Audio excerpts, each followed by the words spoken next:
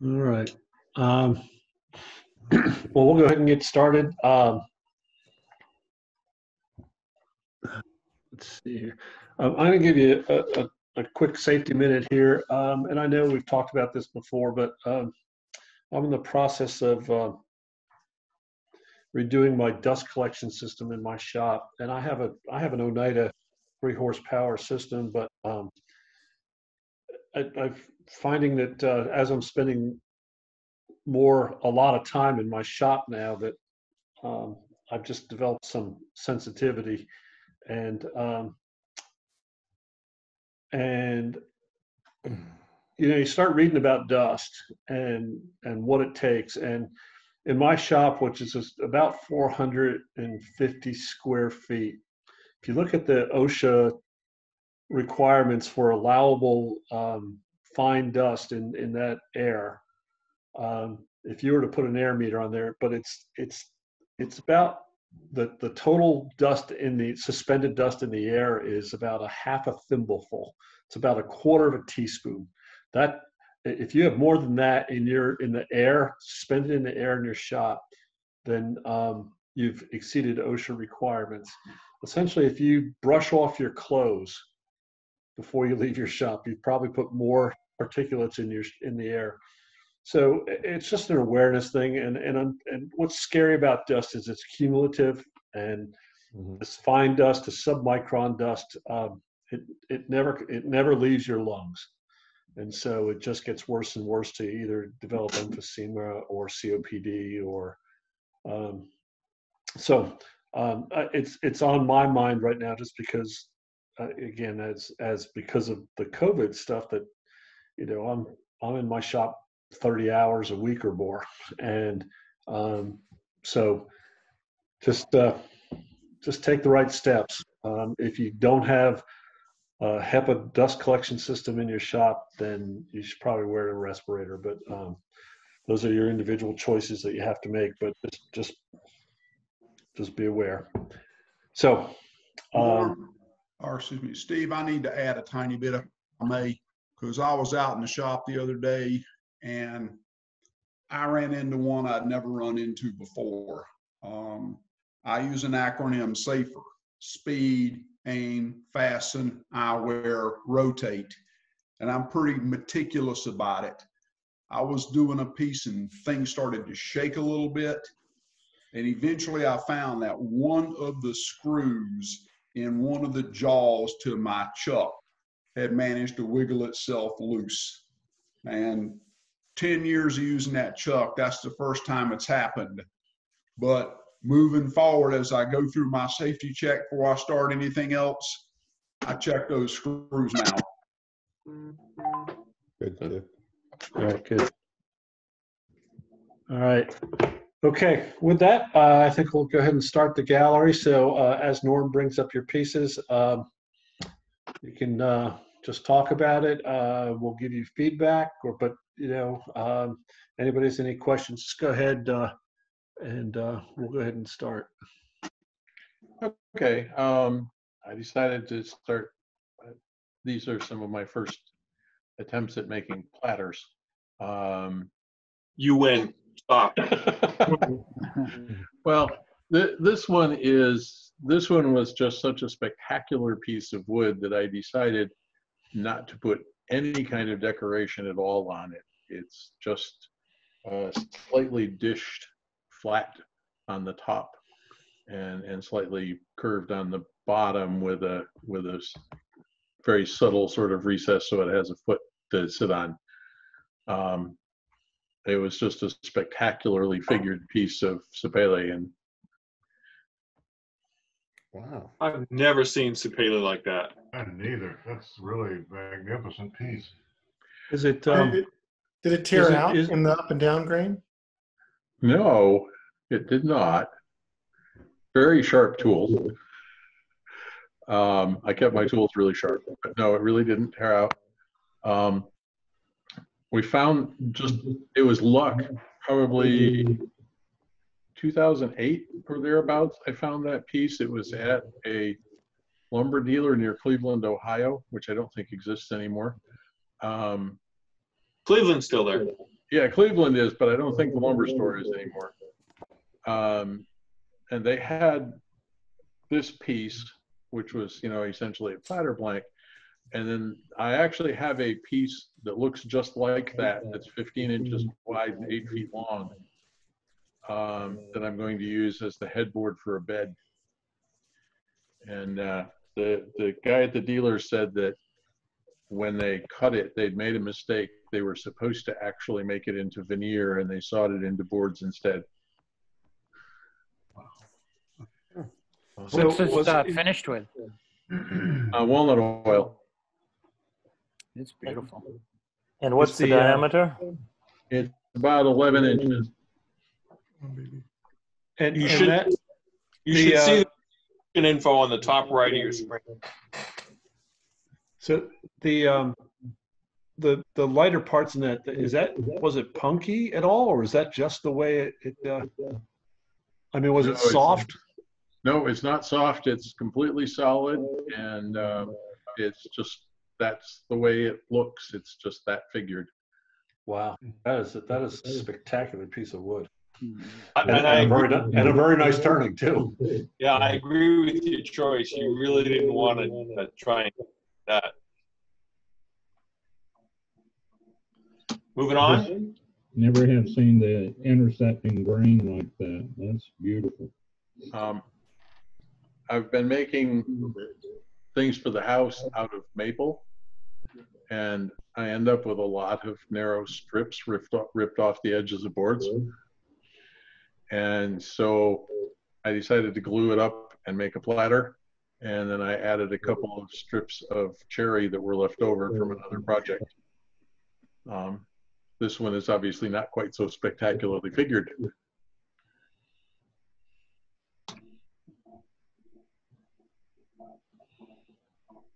So the walnut, the contrasting wood's walnut? Cherry. Oh, cherry, okay. How do you engrave? A wood burner.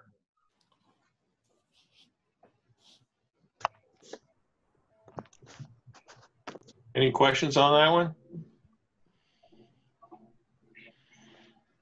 Very nice. It's walnut oil also. It's an interesting way to use scraps. Yeah. So is that just regular? I mean, is it like Mike Mahoney's walnut oil, or is it? It's Mike Mahoney's walnut oil. Yeah. Okay. All right. So it does set then. Okay. The cherry accent really. It does harden eventually. It takes a long time. The cherry accent really makes the glue up fit really well. I think it makes it so the glue up actually looks natural. Right. Very nice. Well done. Gene, are you here? I don't see Gene online. You want to skip over and come back if he comes back, Steve, or what? Yeah. Let's do that. Remind me, because I'll forget. Bob's here. Ah, yes, this is me. As you know, Well, your forehead anyway. I've done a lot of these natural edge cross grain pieces. And if you step back to the first photo, yeah, the inside finished up very nicely. There's a couple of coats of walnut oil and then a couple of coats of, oh hell. Anyway, one of the oily finishes. But when I got to the back, which is the next picture, I discover I got some really punky stuff there in the center. And as you can see, it's very absorbative. And my question is, anybody got any ideas or suggestions on where I go from here? Well, if you were to use a polymerized tung oil like Sealacell or Watco or something, it'll get into that punky wood, and just saturate it the first time, let it set for a couple of days. You can probably, it acts as a pretty good sealer on that. It might take a couple of tries to do that, but I've taken several pieces, even to the point where I put it back on the lathe and turned it after doing that, or sanded it, because, you know, with the punky stuff is a lot softer when you try to sand it sometimes. So, that's how I've approached that if I've had a piece like that. NCA glue works good too. Yeah, it's a lot of I would CA. be more tempted to do the oily material, something a little heavier than the walnut oil, rather than the CA glue. Like tends to stick well to like. So I kind of like Steve's approach. So is it walnut oil doesn't really harden well? I agree. The finish on the other side is waterlogged. You put water locks over the top of walnut oil. Yes. Be interesting to see what it looks like in 10 years. Well, I hope I won't own it then. Let's make it. One of the things that we try to avoid is putting really hard over soft. That tends to mud crack with time. Walnut oil, if it's soaked in good, it's not going to cause any trouble. But if you've got any build and you put a straight poly over it, I would expect it to crack in a couple of years. The water locks has got enough, it's an oil poly blend. It's probably got enough oil in it to where you're okay. But careful how you put something really soft down first, then something really hard over the top of it. I thought just the center was punky, the center white. You mean the inside finish different than the outside? At this point, the outside only has walnut oil on it. I haven't, my issue was what to do with that punky center point. At this point, put a little water locks on it, let it harden up and go from there. So the only punky part is right, that light part right there in the middle of the base? Yeah. All right, then actually then CA might work there. I thought it was some of that darker stuff around it, but yeah, if it's just a little area like that, then sometimes, I mean, CA should work. Yeah, and you can pull, won't go anywhere. Bob, lower your screen. We can't see you. Your head looks like the top of this boat. That's all we see, Bob.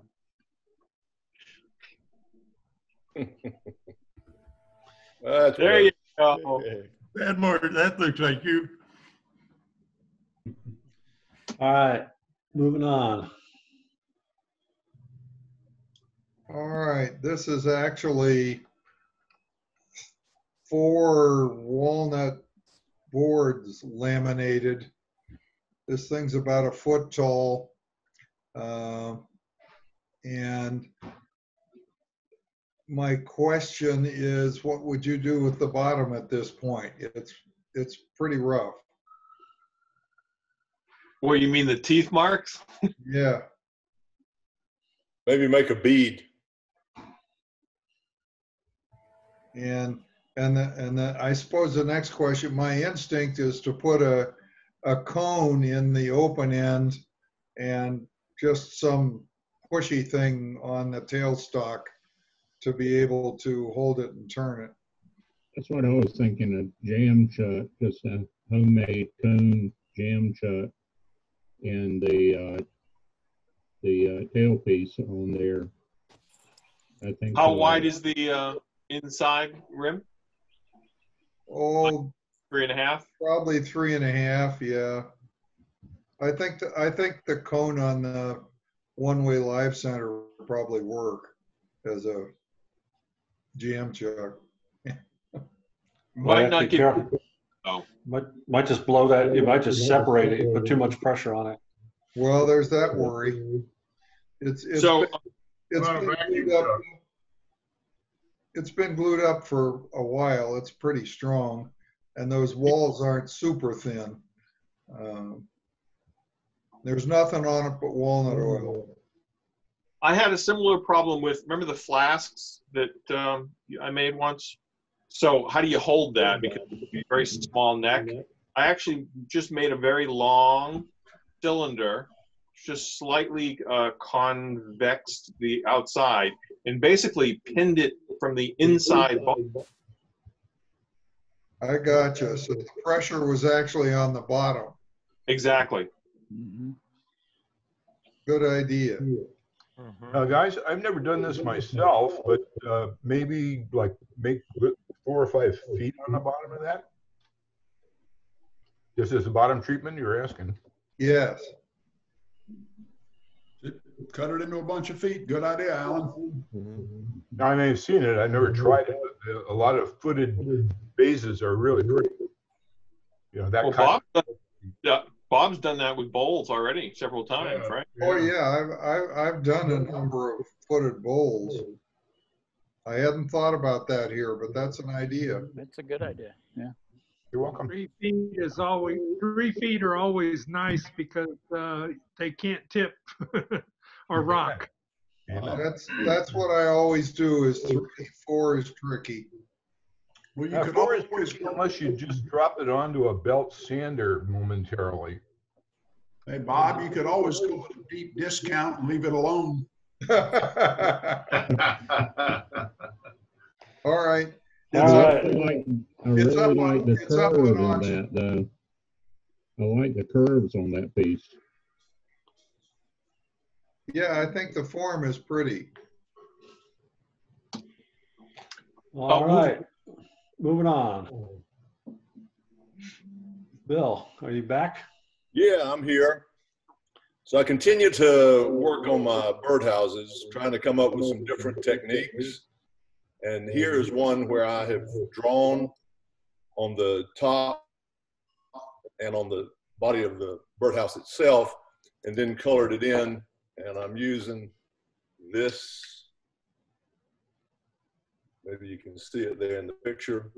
That's what I'm using for the color. This is what I'm using to draw the, let's see, can you see that? Micron pen. Yep. Yeah. One of the problems that I'm having that maybe you guys can help me with, Jeff, I know you're kind of an expert at some of these finishes, is that I get a little bleed on the black. And I've got it here. Maybe Norm said the resolution wasn't too good on what I sent in. I don't know that you can see that any better, but I'm getting a little bleed. It's not too problematic there, but it is right here. Now what I'm doing is I'm sealing it with this first, and then I'm doing the artwork, and then I am finishing it with this. So that is a 2-step process.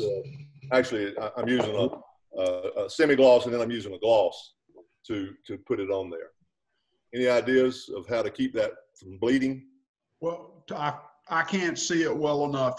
The bleed is going it's with just the in a couple of places. Like right there. What's bleeding? The black ink into the wood? Or yes. The top coat? Well, I don't know. I assumed it was in the wood, but I've got a coat under it. I started out sealing it, and then I do the artwork, and then I seal it with the spar urethane. So you seal it with a sanding sealer first? Nope, I don't. I just do that. spray this UV archival matte finish. I do that right after I turn it. Then I draw on it. Could you determine at what point the bleeding takes place in that process? It was after I did it with this, but it only did it in a couple of places. It didn't do it across the entire spectrum of the item. That's what frustrated me. If it had done it everywhere, and I tested this with a couple of blank pieces of wood before I did it.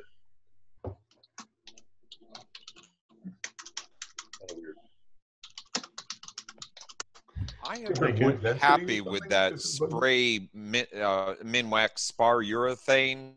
It just doesn't spray as evenly as like Deft lacquer. I mean, what you see looks good on the clear. I don't know if that causes the bleed, but are you happy with that spray varnish? Yeah, it's turned out really nice. It gives it a really nice sheen. So I've been real pleased with and I've done a number of them, and this is the first one that I ran into, and it was only on the black, so it's kind of weird.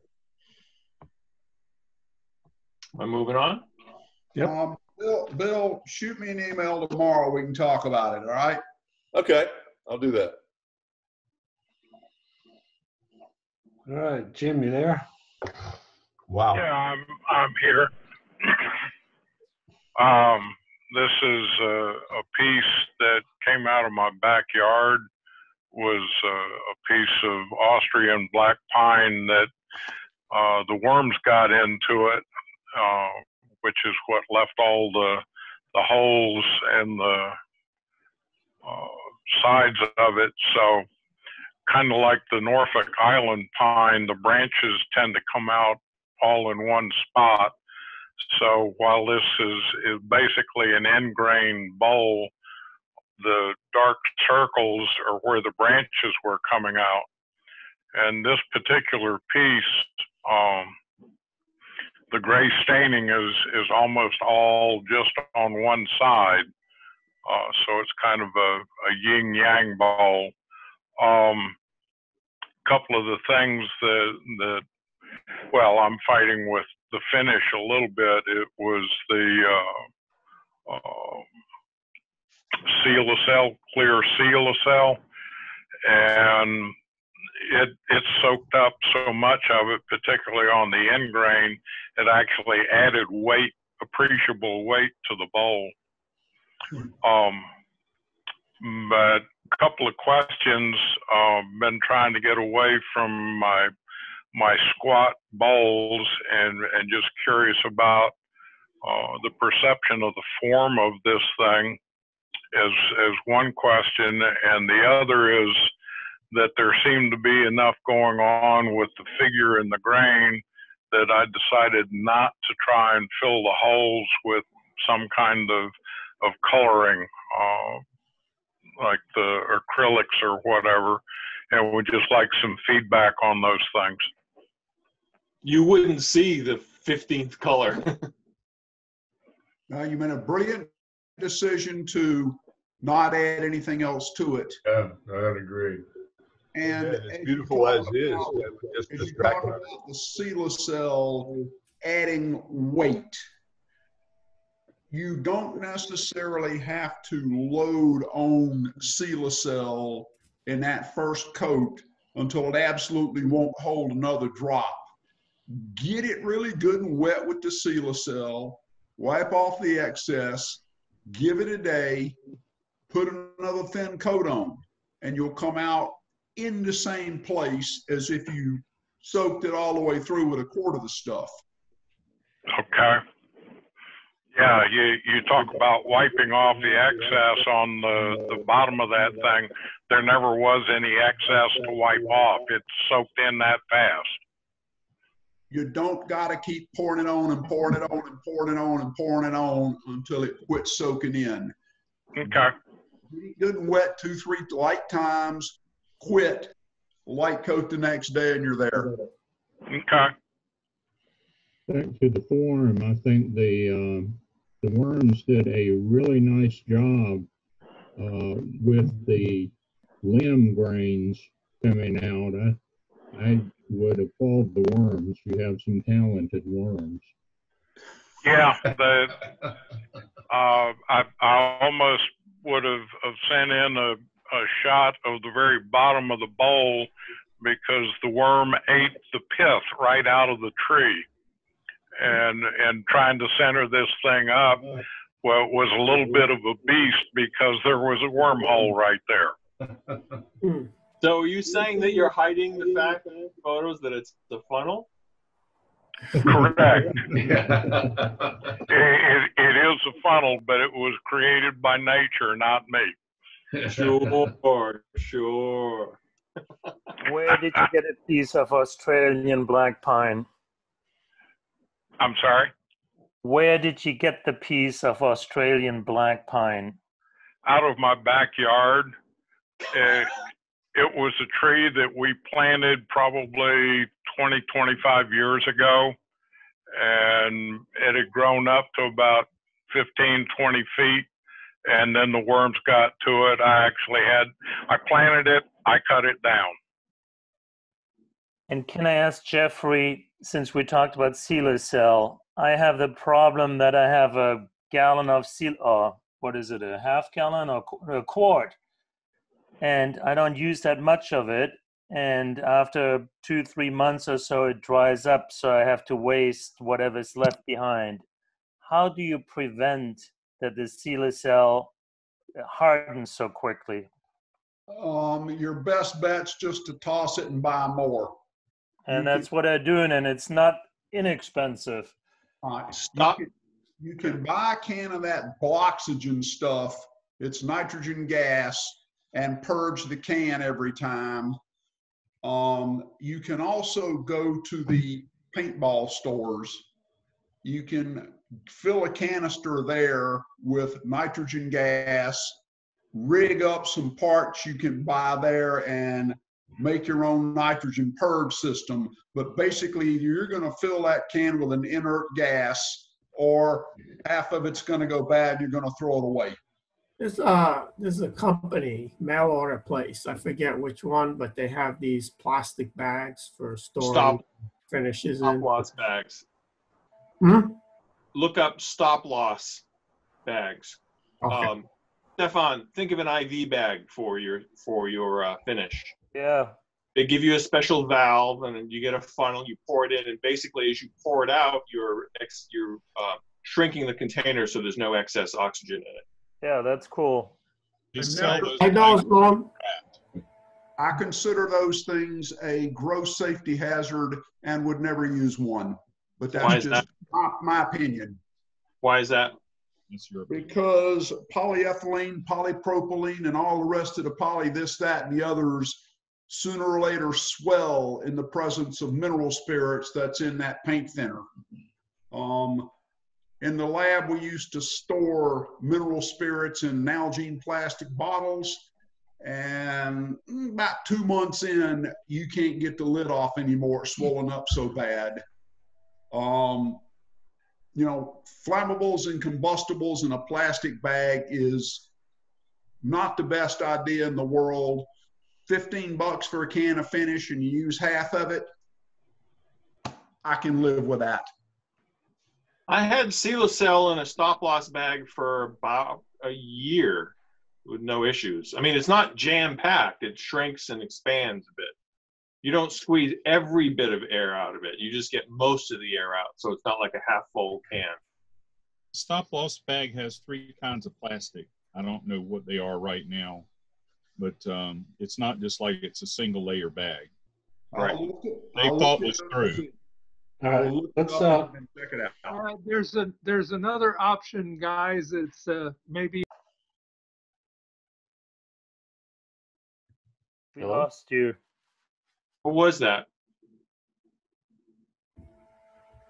It might have been Terry, but he's muted. Sorry. Yeah, it was Terry. If you throw glass marbles in your thing, you can basically fill up the jar with glass marbles and exclude the oxygen. They're not too expensive and they're pretty inert. That's true. It's an old trick. I had one other comment about the funnel aspect of that, of the previous one that was on the screen. That might be a good time to put some epoxy, resin or something, and make that into a foot or some embellishment on the bottom, contrasting color, something to fill it, make it not a funnel, but still, add something to it. Okay, I understand what you're saying. Just another idea.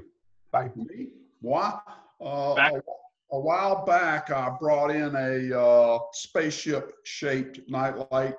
This is the latest for grandkid number 4, maple and bloodwood.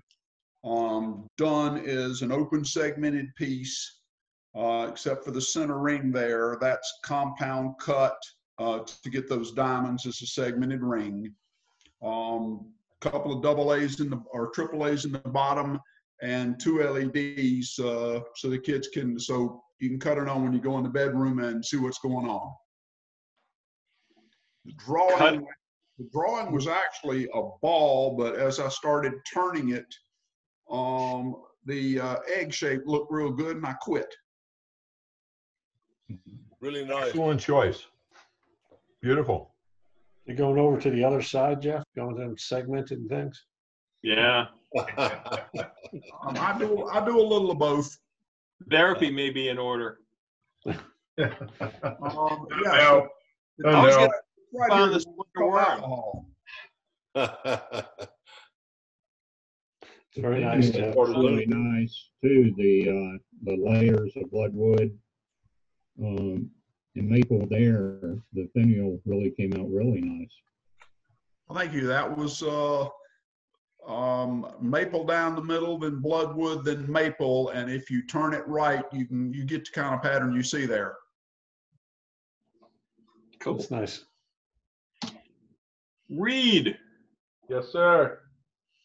Would you join us? Be more than glad to. Beautiful piece of pecan. A friend of mine gave me the piece, and I went out, and it's just a normal looking bowl, but if you notice that little ring going around it, someone who saw that said, "Why did you make 2 bowls?" And it's not 2 bowls. I went and bought online one of those ring devices, you know, ring that's already cut to size about a 1/2 inch. Yep. And that's what that is. And so I didn't burn it, but yet having that little piece digging back inside made it look like 2 bowls. So I found it interesting. So that's just a shadow. That's beautiful. Black. Say what? That's just a shadow. It's not a black line. Just a shadow. Yes. Or it may burn a little bit whenever the little feet comes around and you kind of work them back and forth. It might have dug in enough to make a little shadow, maybe a little burn, but I didn't burn it. Did you turn it wet? Turned it wet, let it sit. Well, actually, I probably had the log for a good year. I turned it wet, let it set, and then came back and turned it. So I probably let it dry after the first turning a good 6 months. Pecan's a whole different animal when it's dry, isn't it? Oh, it is. And it's just beautiful. I enjoy working with it. As you can see in the back, all that black. Sometimes it adds to character. Sometimes it just falls out. It's like turning iron, though, when it's dry. Oh, yeah. Yeah. But the idea, the finish, I like to work with wipe-on polyurethane, maybe some sand and sealer on the first coat, just to let it let the grain pop out, sand it down a little bit, and then I do sand and sealer, and that probably has about 5 coats on it. Okay. Nice. The ring gives it a very nice illusion. I agree. Thank you. All right, Jim Duxbury, you want to unmute and join us? I sure do. My grandson graduated from high school, and he played baseball in high school, so I made him a wooden baseball and bloodwood and oak and walnut, I guess, stand. Just fun. I've taught both of my grandsons to be woodturners, and my son too, and they're both pretty good woodturners. In fact, it's been really great. At 10 years old, probably 9 years old, and 11 years old, they both had stuffing galleries, and they were making about probably $100 every 2 weeks. So for a 9 and a 11-year-old, it was really good. But now they can kind of appreciate turning balls. Very nice. Fun. Did you turn that with a jig or just freehand? Freehand. I turn a lot of balls. I don't know, you've been to the club. I have 4 balls on a stand that I turn and they rotate. In fact, since we've been off with this virus thing, I've been studying physics, and I can now do the math to turn the ball almost mathematically, and I can turn tangent points on the ball. You get 4 balls exactly the same size. You get at least 3 tangent points, and then you can just fill in the gaps in between. But it takes the guesswork out of making a ball. How did you draw the line for the stitches? Not the stitch itself, but the spiral. I'd like to say I know how to do that, but to be honest, it takes many tries, and I have no idea the proportion or what it takes to do that. I kind of sketch it out and erase and move, and there's got to be some way of doing that. It's like a quarter or something, and I don't know. I'd like to say I know how to do that, but I really don't. I would have ended up taking a real baseball, cutting it out, and then get a pattern from it. Now there's a good idea. Why didn't I think of that? Well, it'll have to be the exact same size as the reinvent the baseball. wheel. Yeah. It's pretty Use cool. the cover as a pattern. It's a really nice choice of wood. The contrast and all with the bloodwood and the walnut, then the maple. That's very nice. Thank you. Gorgeous. I just hope he doesn't use the ball. Yeah. Once. One other thing, the base really brings your attention up to the ball too. Very, very nicely designed. Thank you much. Yeah. Don't hesitate to be critical of my work, because I really appreciate that. That was as critical as I could be. Sorry. Right, that's okay. No, I really appreciate anything that somebody says. This is, did you ever have a task you have to do like every 3 days or something where it's pretty hard to remember? Did I do it 2 days ago or 4 days ago? Or anyway, I have this little disc. It happens to be divided into 7, and I have a peg I put in, and every morning I index this another whatever. If I have to do something on every 3 days, I know when the 3rd day is coming. That's all it is. It looks more than that, but that's all it is. Wow, Jim, you've had too much time in your hands. I've been told that. This is the first PDA. Yeah. Jim, the problem I would have with that is I would need another one of those to remind me that I had done that. Good point. This is the first thing you do in the morning before you put your underwear on, okay? You move that peg. I would still need it. Sorry. Okay. Calling too much information rule. Yeah. You don't use underwear? Oh, okay. Where do you put the batteries? Yeah, no batteries in this one. You could sure use it by as a calendar by putting Monday, Tuesday, Wednesday, Thursday, Friday, Saturday, Sunday on there. And then you remember what day of the week it was. Well, that's true. There's 7 digits, but if you have to do something every 3 days, it doesn't correlate with Monday, Right. Tuesday. The day change. Yeah, so I just did, and this has worked great. I don't even know what I made it for, but it's been really great. All right. Joe. So these are pepper mills, and they use the crush grind mechanism, which is next to it, and that mechanism is a little different than some of the conventional pepper mill mechanisms in that it adjusts from the bottom. You can see that knurled knob on the bottom, and the top piece, which isn't shown for the mechanism, basically is just the heel of the spring that pressure fits to hold the top in place. So the trick with this, making these, obviously there's the contrasting woods, just a lamination, and the dimensions are chosen to get the kind of shape that you want when you turn it. But with this mechanism, I don't know if you can really see it in the photo or not, but there's several prongs there that hold it in place. And the tool next to it is made by Sorby. There's also one made by another company. So basically, when the stock is rectangular in shape, you need to grab it in spigot mode with the chalk. And after you've drilled partway through the bottom, you have to use that tool to cut a ring on the inside. So when you eventually put the mechanism in place, those prongs will expand and lock it in.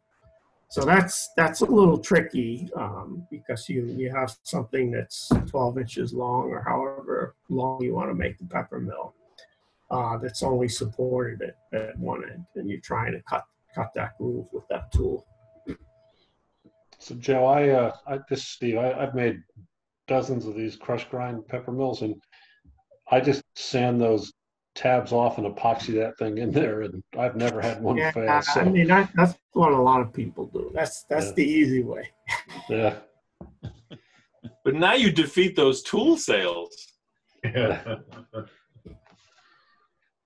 I think. I mean, most of you could probably make that tool if you wanted to. I mean, it's not. If you have machining skills, you could probably make one.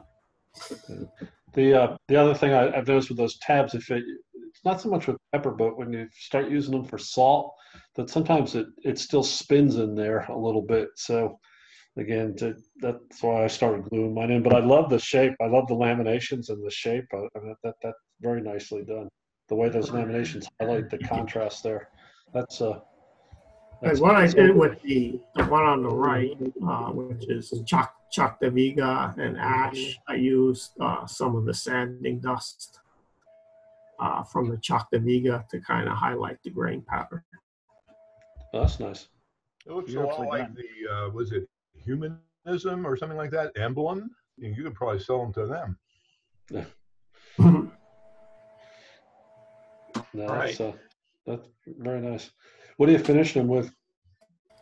So the one on the left actually isn't finished yet. The one on the right was Minwax polyurethane, flat polyurethane, even though it never looks flat. Since then, I've switched to General Finishes, makes a flat out flat, they call it. It goes on as a very thin polyurethane, so it doesn't have that plasticky look. And then I use the Beal system to polish, but I skipped the white diamond with these darker woods. Right. Because you just run into too many problems with that. And then just jumped out at me that I wonder how it would work if you do a pepper and a salt mill to reverse the colors on the salt mill. That just jumped out at me as a possibility. I wonder how that would look with the dark highlights and the light wood for the salt. I like that. Yeah. I actually did a salt and pepper mill and did the pepper in walnut and the salt and maple, and it looks real nice sitting beside one another, and you can tell what's what. It works. Can I ask you, what did you mean you run into too many problems with the white? With the white, so the Beal system uses 3 compounds, and the polishing wheels are designed to match the compounds. They have slightly different materials in each one. So the first one is Tripoli, and the second one is white diamond. And the third is just the carnauba wax. And the white diamond is just so very fine that when you have darker woods that have any kind of grain pattern, it kind of gets in there and it's impossible to remove it. So you see these little white streaks in the wood. So that's why with dark woods, I usually skip that step. If you're working with lighter wood like maple or ash or something like that, then it works perfectly. The videos we shared in the newsletter is Steve's own take on finishing, and he goes into exactly that on buffing. Great, thank you. I've managed to get some of that white crap out with mineral spirits on a rag, but you're right, it's a challenge. Okay, let's move along. We Al Sturt joining us early. So this is because I'm the holder of the Al Sturt video or DVD. That's right. I've been able to watch it like 10 times, and I figured, well, I'll try one of his techniques. So this is just a round cherry platter, 8 1/4 inches in diameter. There's front and the back. But there's nothing super special about this, but it's finished with black milk paint, and the lye in the milk paint then reacts with the tannins in the cherry, and when you burnish it after the milk paint has dried, it gives you these red highlights, and it's kind of cool. Yeah. What do you burnish with? Well, you normally, his recommendation is burnish with green Scotch-Brite pad, but here's a lesson that I learned when making this is don't put the milk paint on too thick. You're better to put on a thin coat first, or 2 thin coats. And I ended up putting one thick coat, and then I had a heck of a time burnishing it after that. And I just rubbed and rubbed and rubbed and never did. Well, I started to see some of the red highlights. Finally, I switched to the 3M radial bristle discs, and that brought the highlights out pretty quickly. How did you create that pattern? Is that just free? That's with rotary chisel. Oh, There's several different configurations of rotary chisels. This is the smaller one, and it has the 3 points on it, so it kind of gives. So it cuts three lines. Yeah, it cuts 3 lines, and then I made the radial lines while it was on the lathe, and I could use the indexing system, and then and then you just cross make all your cuts and crisscross it. Exactly. Yeah. Pretty cool. That's nice, John. The highlighting looks copperish to me. It's really pretty. It's the red. Yep. Yeah. All right. So John, by the way, John, one thing, the overdue fine on that video. $10,000 now. Yeah. We didn't tell you about that, did we? You have to sell that. You didn't read the fine print, but you have to sell that platter for $1,000 to pay for it. I'm more than happy to send that DVD either back to Bob or to whoever needs it next. No one needs it. We're just pulling you, banking your chain. And then when Al Sturt left the room, Ben Foe showed up. Yeah. Yeah. Well, this one. So my neighbor lost a big Bradford pear tree in a storm a few months ago, and I got the wood, and I made a ton of things out of the pear. But as you all know, pear is a pretty boring wood. I mean, it's just a light wood, has almost no grain pattern at all. So I decided, well, I'm going to practice some other techniques with it. And so the techniques I wanted to practice were thin-walled turning. I got this down to 3/32 of an inch, and then piercing, and pyrography, and then texturing, and then painting afterwards. So I've been playing with it for probably a couple of weeks. You left out Lichtenberg. No Lichtenberg, right. Oh, I'll tell you one other thing I did with this, which was kind of fun.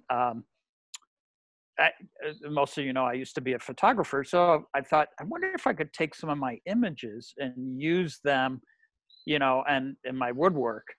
And so I had this image, a mountain image from Rocky Mountain National Park, and then the bird image of a seagull. And I just researched in Photoshop how to convert an image to a sketch. And once I had it converted to a sketch, I printed it on a laser printer backwards, and then laid that down on the wood and took a xylene pen and rubbed it over the paper, and it transfers the image to the wood. And then obviously I painted over that, but. Right. If the technique of that interests you, you might want to check out vinyl cutters. Makes life a lot easier. Oh, where you print onto thin vinyl. Yeah. And no, I'm aware of that. Cut it out, and then you can basically trace it. So yeah. Oh, that's cool too. No, I used some Frisket on this. I tried some airbrushing on it. I did. I've used every technique I've been trying to learn on this one piece. So when you photographed that, did you light the ends from the top? Did you shine a light down from the top to highlight the inside? My light, I use a softbox to light it. It was pretty high. Yes, it was probably 3 feet above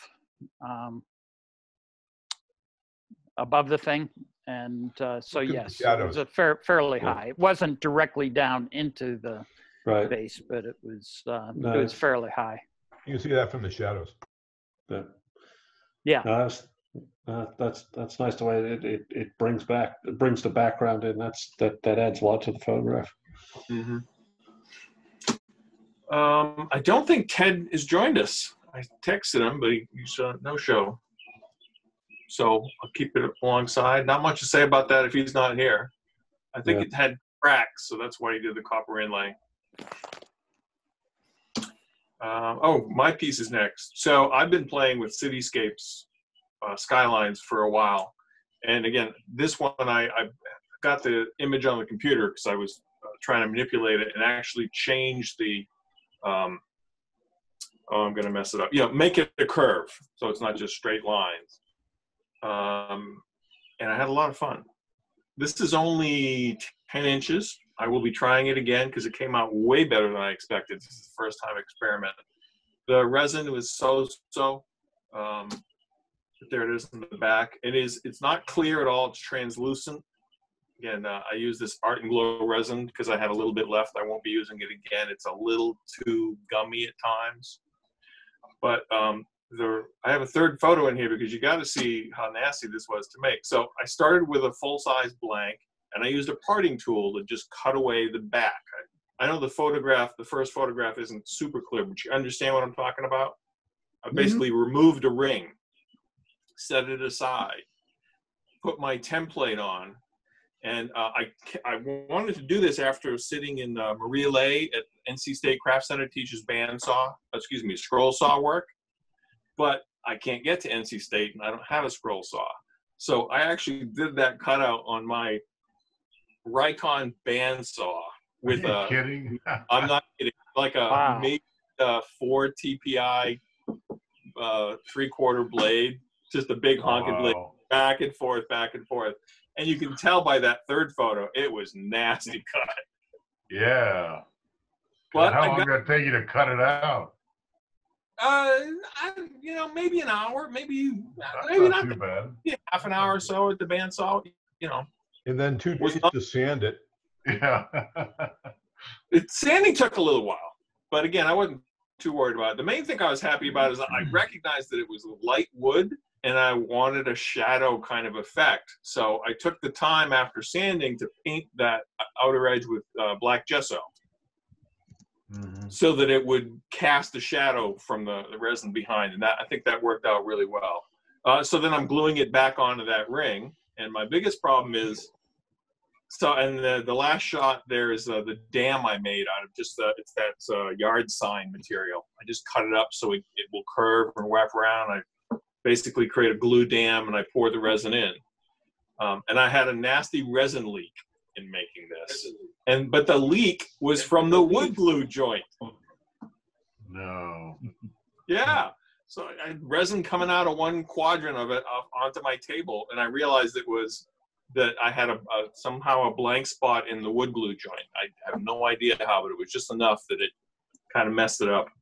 So my pour actually was in 2 stages because one quadrant of it lost half its resin. I had to mix more color. But yeah, I'm kind of happy. It, if you can see it, it is translucent. So Norm, if you want, next time you have to make that dam, just go to Amazon. They make these really thin HDPE cutting boards. They're just a couple millimeters thick. And I just cut those into 2-inch wide strips, and it's a lot easier than trying to bend that corrugated stuff. Well, actually, it's not hard. That corrugated stuff, all I do is I figure out how steep the curve is, and I just take a knife and cut a relief every 3rd, 4th, 5th cell, so it'll wrap nicely. How does that HDPE stuff bend? It bends fine, I just hot melt glue it onto to the rim, and there's no, it adheres directly right to it. It works really well, and it comes off very easily from the resin. Cool. So I can say, I learned some lessons about my resin pour. The design, I shouldn't have taken the design all the way out to the edge. I should have taken it further than the wood edge. I don't like the fact that some of those steeples actually hit the outer edge. It bothers me a little bit. But the concept worked way better than I thought. Very nice. That's very cool. A really nice shadow in the resin too. The black edge worked well. You looked like you did a nice sanding job. I have to tell you, I bought a sanding belt for my bandsaw. I bought a 3/4 inch by 111 inch sanding belt from Klingspor and put it on there, and it sands the daylights out of stuff. It would go straight into that and do a real job. You have to make a wooden platen for the back of it. But I'll tell you, it just sands the daylights out of things. Wow. Interesting. The other thing I realized afterwards is I probably would have been better off if I had put tape or something on the back end. I might have had a little less tear out on the bandsaw, but live and learn. Very clever. Thank you. Stephen. All right, so this is another one of my router series. So this is it's just I said about 13 inches, about 4 inches. So this has a solid rim. So I left this thick, routed the grooves from the back side, and then turned the inside and left that thicker rim just off the top on the inside to support the vanes on it, and it's just fun. And what's interesting, because you're using a round router bit, you kind of get that tapered. The grooves you can see the taper on each end of the grooves, just the way it comes, when you cut it on the inside. So just fun. It's finished with seal cell. And I think ran out of resin. Yeah. Beautiful. No, beautiful design. No, the route, just playing with that router jig is just so much fun. The possibilities are endless. Is that 24 grooves? I don't remember. Looks like it. Yeah. I mean, the robust comes with 48, so it might be 24. So it's 24. Yeah. Next one. Yep.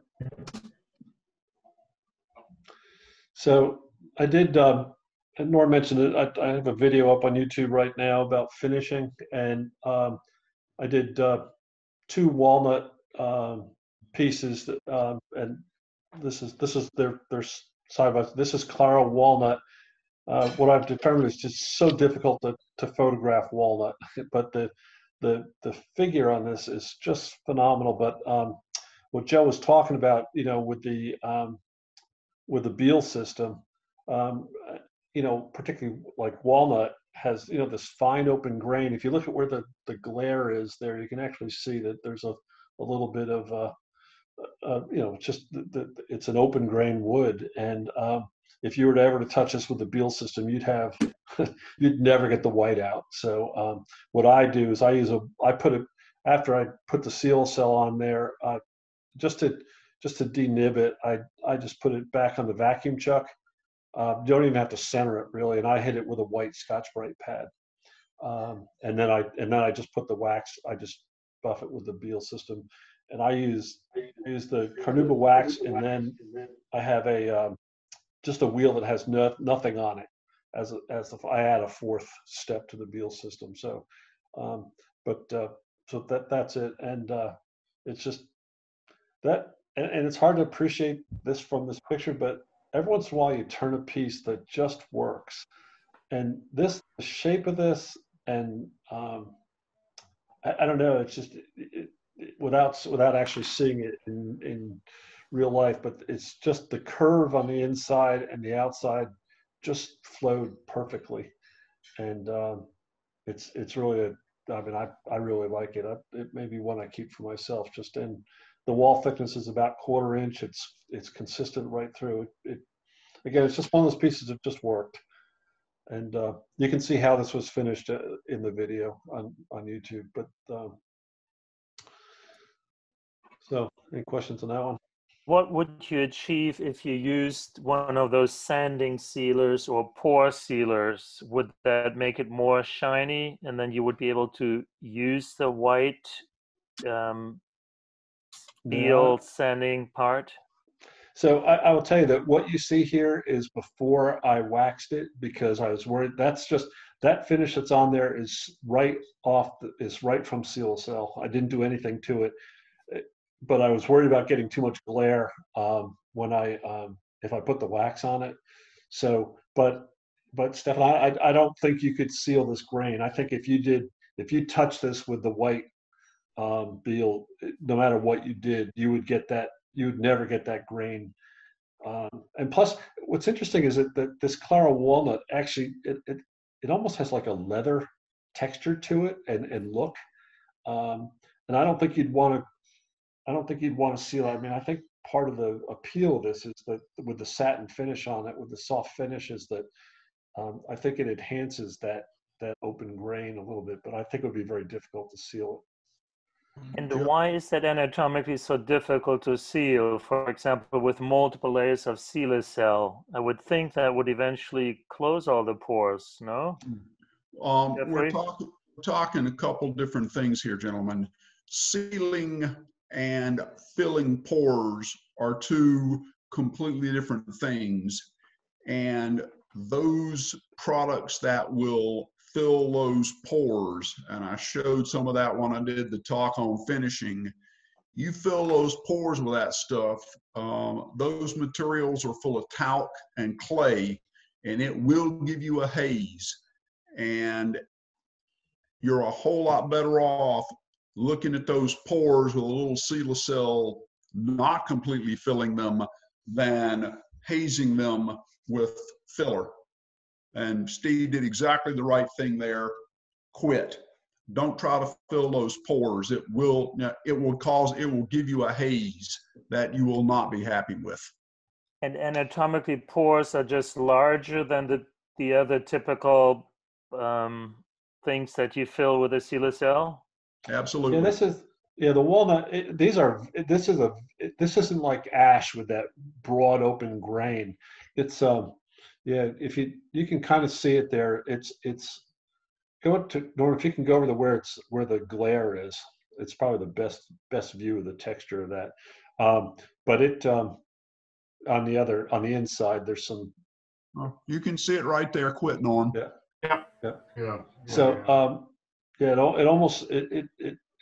that's just due to the curly nature of the wood, and so for me personally, I don't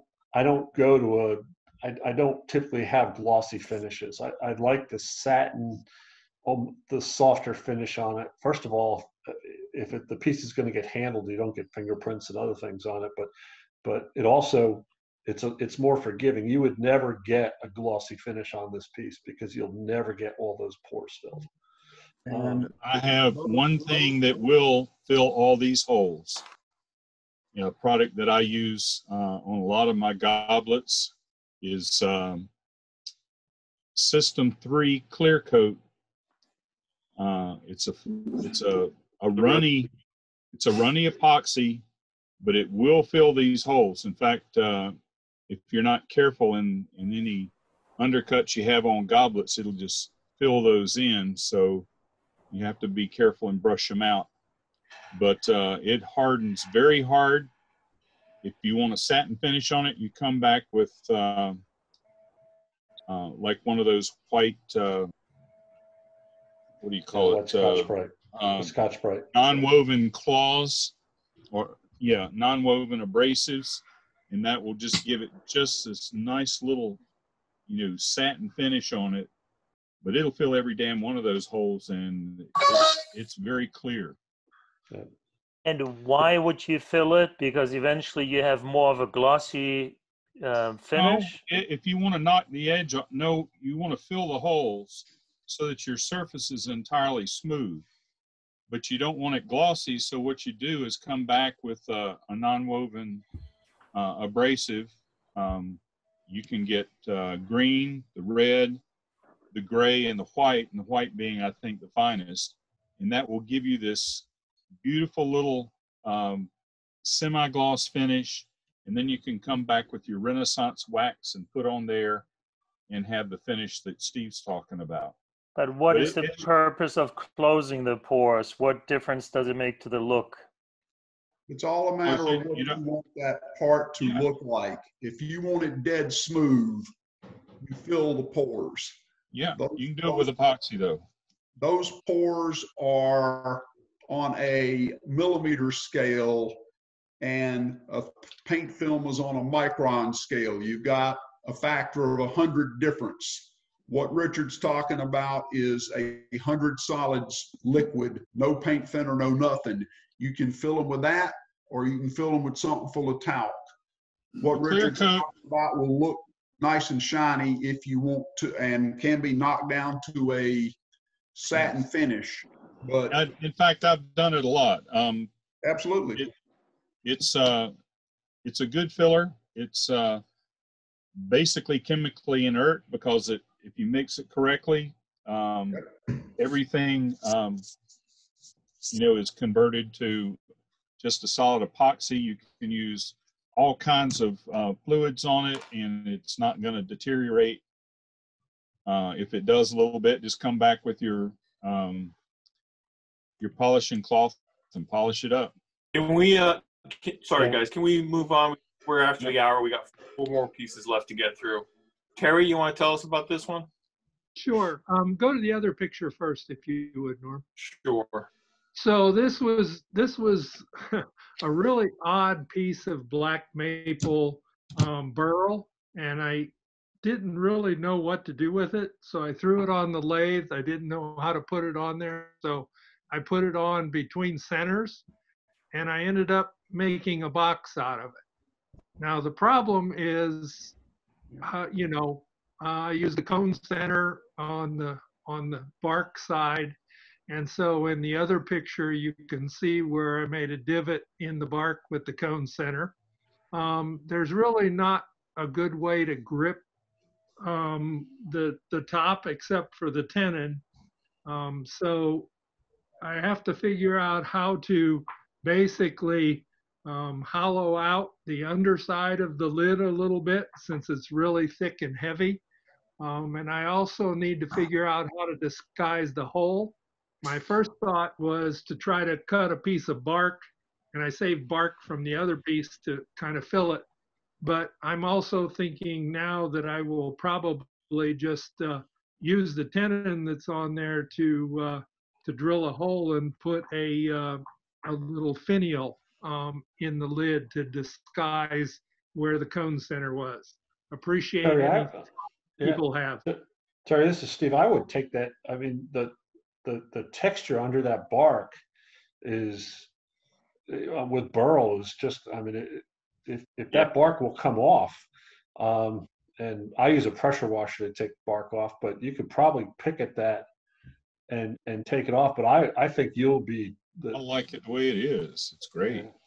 Yeah, the bark's on there really hard, Steve. I Is had it? trouble getting it off. So I Okay. really want to start it and then screw it up, Yeah. frankly. Okay.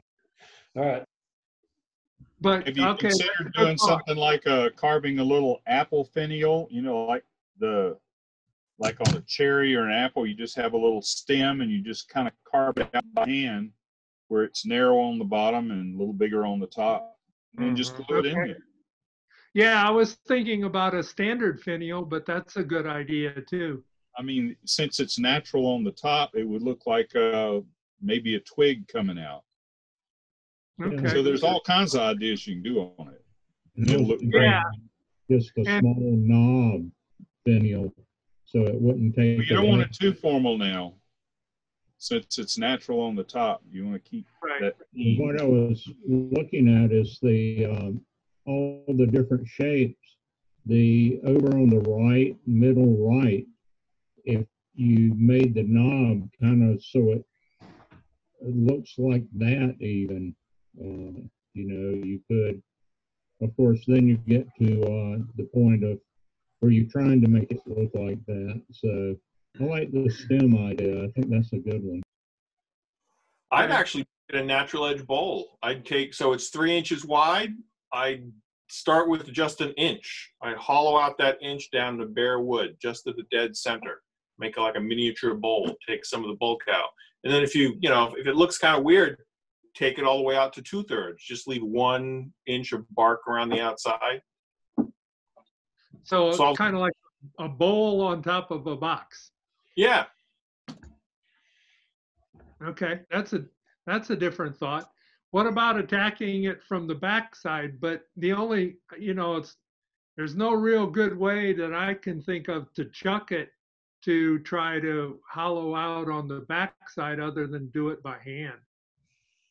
Well, if you do, as I say, and you just go like a parting tool, a nice solid inch, you could actually put a small pin jaw expansion chuck to hollow out the inside, then remount it on that tenon and do whatever you're going to do on the outside top. Or some kind of jam chuck, yeah. Is the right term Longworth, Chuck? Yeah, it's not gonna hold in a Longworth chuck, because No. if you look at Too the irregular. other, it's very, very irregular. Around the rim? The top is No. He's not worried about that whole. Sorry? He wants to hollow out the inside of the lid as well. That's what we're talking about. Yeah. Right. And the only thing he's got to hold on to is that bark side. That's not going to, Longworth, that'll go flying. Yeah, he's cut around the edge, so he could do a jam chuck. I might be able. I might be The able jam to. chuck is the only sensible option. It's curved. It's smaller at the base and gets wider all the way to the top. So it's still very uneven at that top edge. And if you like gripping it around to open it up, you might even carve you a little ladybug and use that to cover the hole. That would look cool. Could you use a donut chuck? I apologize. I'm Maybe- going to have to drop Could do off. a donut. All right, Jeff. Maybe I don't have one of those, but I might. That's an idea I hadn't thought of. Yeah, it's going to be hard to that top surface is just going to be hard to grip. Let's move on from that. Okay. So this is also my piece. It's an end grain. I think it's red, Eastern red cedar, but I actually picked up the wood. Yes, it's Eastern red cedar. Hurricane Matthew damage in Beaufort, so I just picked it up along the side of the road. But I couldn't figure out anything else it would be with those colors. And so I did it end grain orientation. It's about 6 inches tall, and the biggest diameter is about 8 inches. And I finished it with Danish oil because I really like the way that really darkens up the heartwood on the cedar. I love the color. I hate turning this stuff and sanding this stuff because it's so brittle and chippy and cracky, and if you don't get the sanding perfect, it leaves marks, and especially when you're doing heartwood and sapwood. Was it wet when you turned it? No, it was pretty well dry. It'd been sitting around since Matthew, so a couple years. I just turned this about a month ago. It's very prone to cracking if you turn it wet, on end grain.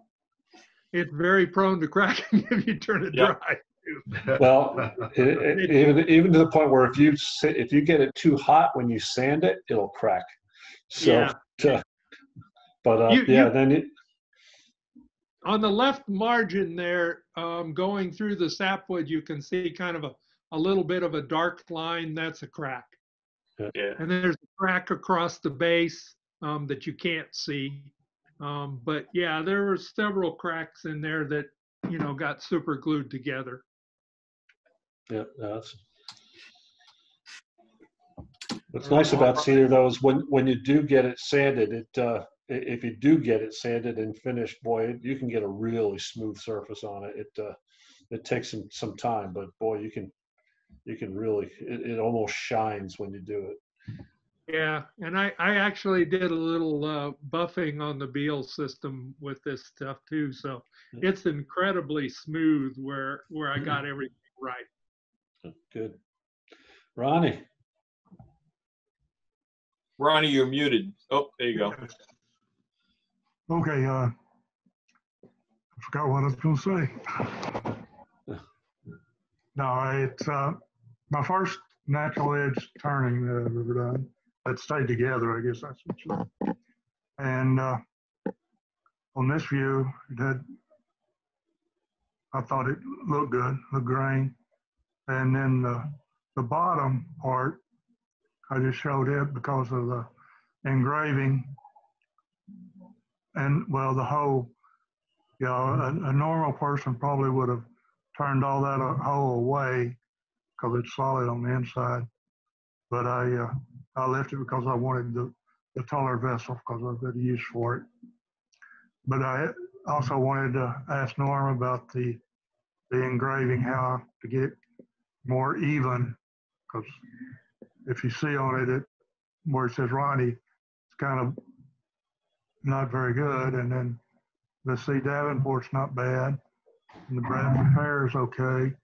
And the date's kind of screwed, but I think that may be the font. And also, go ahead. We were chatting a little bit about, and I think Stefan was having a similar problem with certain woods seeming a little fuzzy. There, when you have these, certainly the $100 black box laser that I have, you have to basically focus that dot to an absolute pinpoint. You can't be iffy with that. So you play with it. You might take 60 seconds going back and forth saying, oh, it's getting larger, coming small. You need to get a dead tiny dot. If it's bigger than the tiniest possible dot, you'll get a blurry output. So that's probably what's going on. Okay. And we also, so he said that's a little concave too, which can be an issue, but you've got probably a good fat 1/8 of an inch to play with. It's not going to be a problem. But don't take your depth reading at the dead center lowest point. Take your depth reading about halfway up. So basically you average out the height distance. And that should help with that. But I can't say enough. Get your best reading glasses on and make sure that that dot is an absolute pinpoint. Okay, thank you, Norm. Yep. Any other questions on that one? Last piece. Okay, this one is whether I should even attempt to go ahead and try to salvage it or not.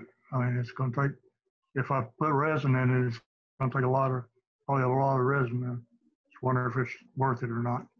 And also, I don't have a pressure pot. So if anybody has any suggestions on what resin would work best on without a pressure pot. Well, is it punky, Ronnie? No. Is the wood sound? Because if the wood's not sound to start with, you're going to be fighting it the whole time. If it's punky, if I've done a lot of work with wormy pecan and holly, and I think last month I showed a vase that I had done, but you have to stabilize it in a vacuum chamber first if the wood's at all punky, because if not, when you try to sand, if you fill it with resin and try to sand it, the difference in hardness between the resin and the punky wood will make it impossible to try to get a finish on it. Yeah, well, it's not very punky at all, and it's real dry wood. It's several years old, and the other side of it is solid piece. Right. Because I think if you have like really square, clean edge holes, then you can fill them with resin. But if the holes get smaller and smaller and smaller, you're not going to force resin into those tiny, tiny cavities without a vacuum. And Steve, help me. What is the stuff? Well, you need a pressure pot really to get it in there. And you could use, so if you don't have a pressure pot, like Norm said, if you have just a bunch of big voids, you can use an epoxy resin like liquid diamond or something like that doesn't need a pressure pot to set without a lot of air bubbles. Alumilite, you absolutely have to have a pressure pot. So, but the pressure pot tends to force the stuff into the voids better if you have it. So I tell you, Ron, I would. Given that piece, I mean, it's not like it's a spectacular piece from what I can see there. It's got a crack in it. I think you'll drive yourself nuts trying to salvage that piece. I think any kind of resin you pour into that, you're going to be really disappointed when you discover that there was these tiny little pocket holes that the resin just never got to. Yeah, I mean, if you want to do resin, you just find a bowl that was about that size, make yourself a mold essentially, and leave yourself a little annulus around it, and just pour the resin in. But that's going to take a lot of resin to fill all those holes. It probably cost you $25 in resin too. Right. So I'd say that.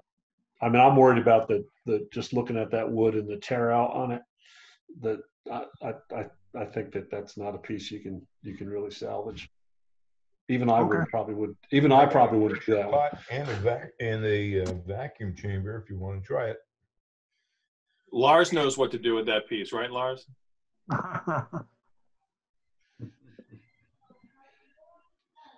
You're muted.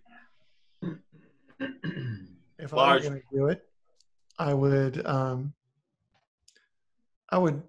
get my tool real sharp and spin it pretty fast and just take incredibly light cuts and see if you can get that tear out to go away. Don't really even ride. We're going to burn it.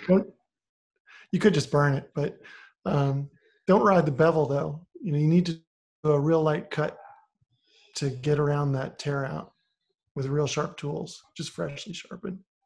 Okay. Would you do that, Lars? Would I try that? Yeah. Would you turn it? Or would you give up? I would turn it some more. Mike Bulott and I, we both just bought a 4040 jig, and I am so happy I'm getting really sharp tools that cut really nicely.